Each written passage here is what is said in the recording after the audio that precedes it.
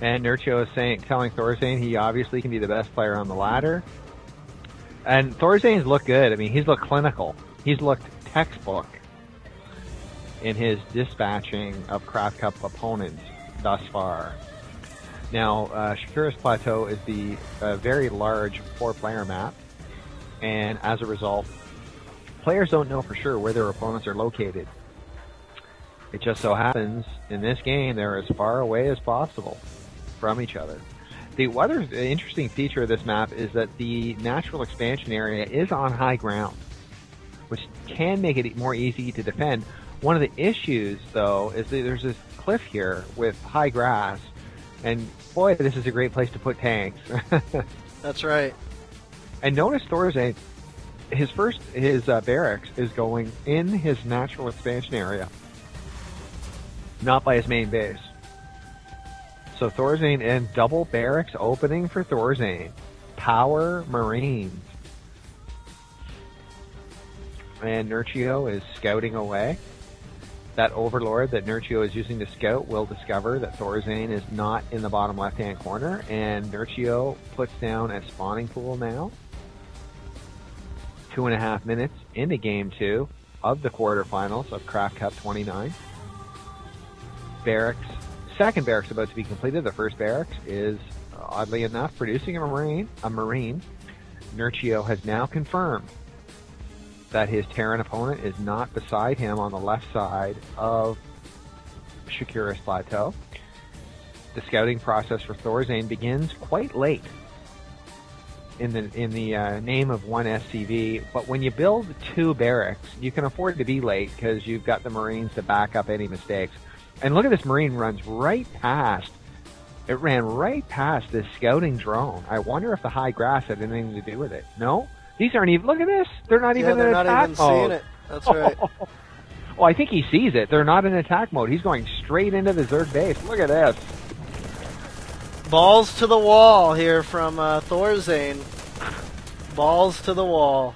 You know what I think they should do for Thorzane? When you have to, and he's going to cancel the bunker. I think when a player like Thorzane has to sell his bunker, he should give him 200 minerals, not 100. What do you think, man? I don't know, man. That's pretty imba. That'd be the fair thing to do. Yeah. I don't know. Just for Thorzane, though. You know, I don't know if this game's going to last another 3 minutes. Oh, maybe it will. Oh, there's a spine crawler, the savior. It made it, and congratulations to Nerchio. This game will last longer than 6 minutes. Hooray! And Nerchio has spotted the drone, and Nerchio spotted the expansion. Oh no, yeah, but also Nerchio spotted the expansion that Thorzane's creating here. The thing is, with these 3 barracks virtually walling everything off, he can scout all he wants. I don't know what he's going to do about it.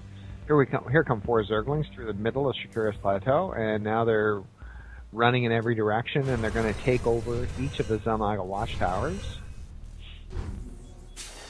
Now, if we take a look, Nerchio has stabilized his base. The 1 spine crawler did the job. Zergling speed upgrade is not being researched by Nerchio, but he's got 200 gas in the bank. I'm not sure what he's going to do with it. And Thorzane, on the other hand, is full on wall. Yeah, and a tech lab with Stimpack research beginning, and six Marines pressing forward through the middle of Shakura's Plateau and into the darkness. And they're obviously going after the Zalnaga watchtowers. Each of these Zerglings will die. 2 Zerglings guarding the lower watchtower are in jeopardy. A nice scouting overlord here. It sees almost nothing, though. He could move it forward, though, if he wanted to. At this point, we are 7 minutes into the game. The wall keeps going up and down. Both players are scouting in various directions all over the map.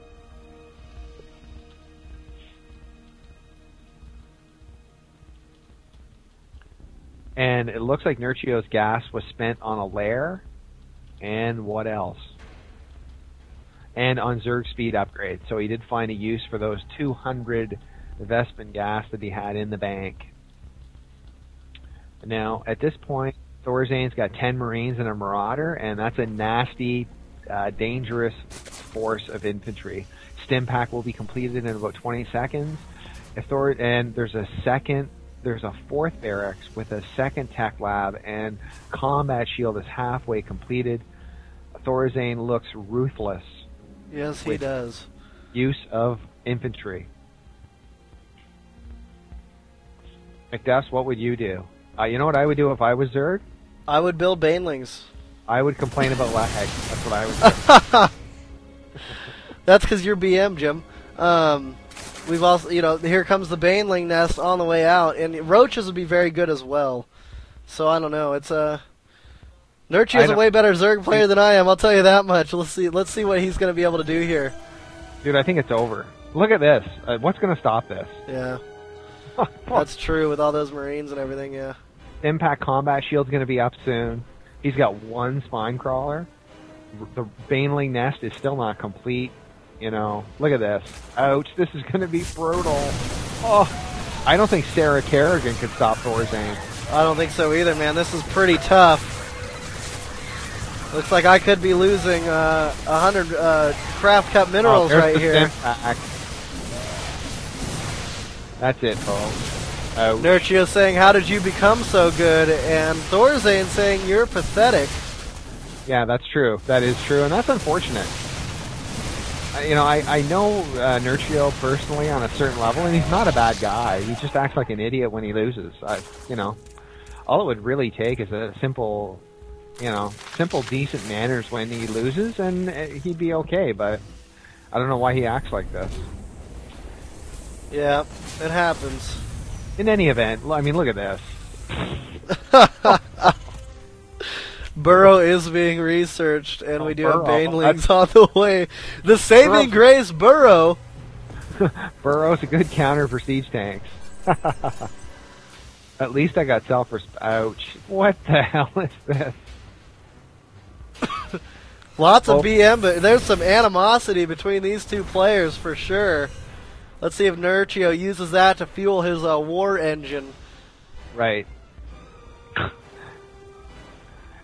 We have another staff member, Mini Gris, in a different series. Maybe we can get into the game 3 of that series.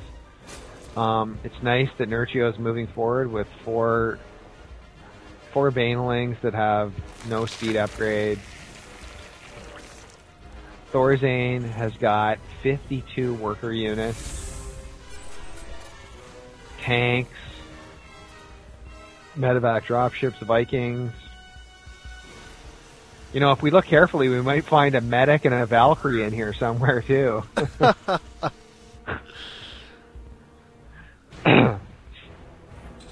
Maybe even a Wraith.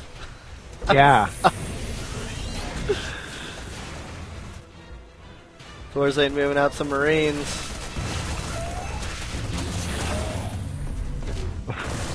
And now he's going in. This is going to be harsh. Harsh like my hookah's hitting. Yeah, and stick a fork in Nerchio, he is done. More than likely, yeah. I'm not sure what this is about. I don't know what's he putting on a show here for us? Oh, you know what? This might be a fake. Oh, I thought he might be doing a fake drop with, you know what I mean? A drop ship with nothing in it to fake him out. I have no idea. Well, it caused those lings to go back into the main base, so it looks like that was a fake drop, and it did work. It did successfully make Nerchio think there was a drop on the way. There are 4 Mutalisks coming out right now for Nerchio, but besides that, look at this giant effing force right here. As we've got a medvac filled with 8 Marines going across the field. It's going to try to drop back here at behind the mineral line. These Zerglings are there to take care of it, but it's gonna be hard when there's a stim going down, and here comes some drones and some lag. Like I said, man, I told you 10 minutes ago, if I were Zerg, the first thing I'd do is complain about lag. Because anyway, in any event, let's carry this forward. These destructible rocks will about half. Oh, look at this. Oh no!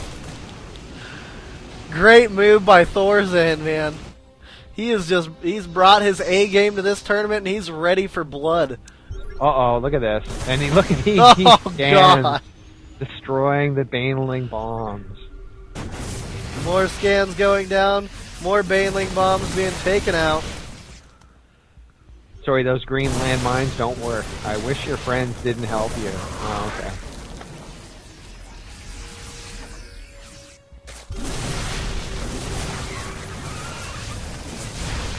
And the tank's sieged up way in the back. It looks like he may be able to... Doesn't even need them. Yeah. Doesn't even need them. That's what I was about to say. Well, here we go. You know what?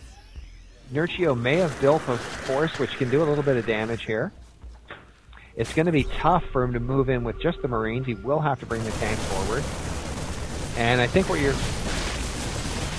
Here we go. Yeah. And these Banelings are in trouble.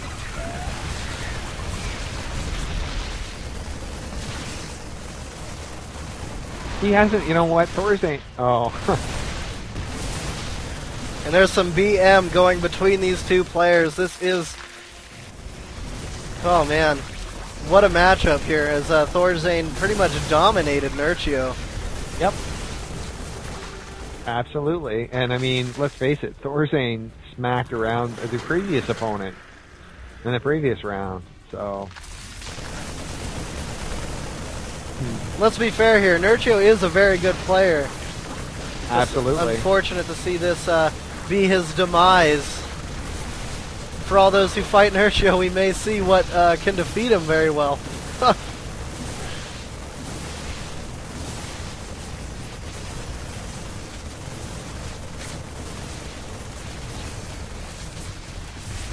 And we've seen Nerchio unfortunately do this before, where he extends the game as long as possible.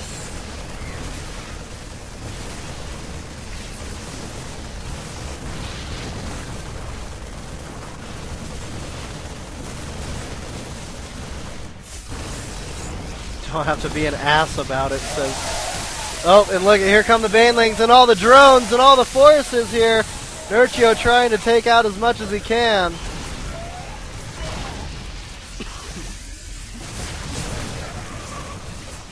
It's not even going to make any difference here, though. Yeah, Jim, he is dead. And GG, he can't believe he said it, but Nerchio did say it. Nerchio's out of here. Thorzane is moving forward as we see the Terran take a victory here. Heard you boys needed some help. We came as fast as we could. Ain't no time to be lying down on the job, General.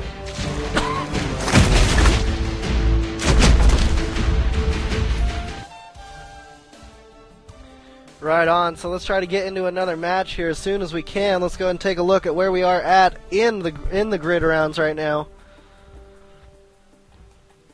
So it looks like, let's see, who won out of SYZ? SYZ did take the win.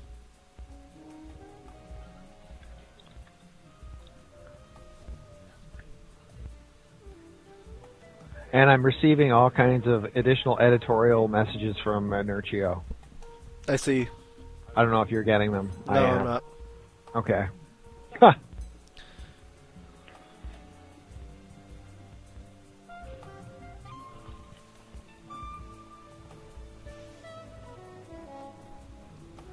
I'm going to go ahead and put on some music while we wait to get into the next match. Some Sapient.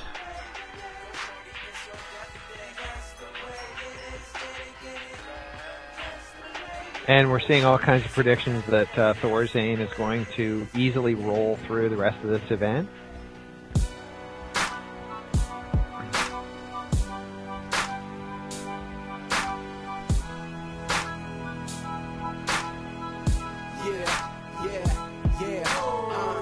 Go shorty, it's your death day. Looking for the best.